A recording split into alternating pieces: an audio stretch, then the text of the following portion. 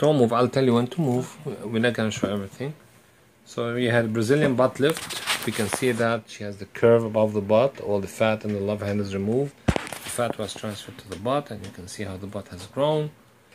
And the stomach was flat. Tell us, how was your stomach right after the surgery? Very flat. Look, turn, show us now how it looks. It was one flat board. Now what happened? We see some bumps and we see irregularities. How did this come about? From the pants that I was wearing. Put your hand, show us. Put Mark, show us what type of pants and where they were.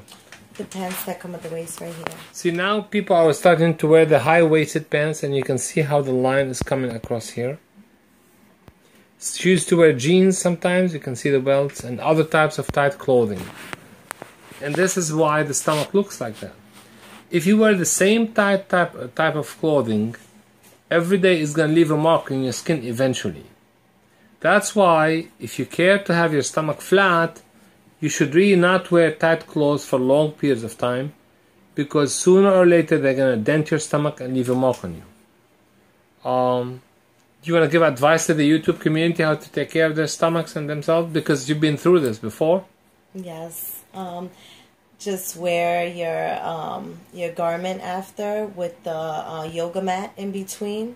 No direct pressure, no really tight garments, and that's about it. You can see the underwear where it goes, you know, the lines.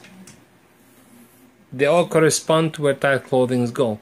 Here there's no lines because there's no clothing that goes here. You know, the high-waisted ones and then the low-waisted ones, and you can see how they have affected you.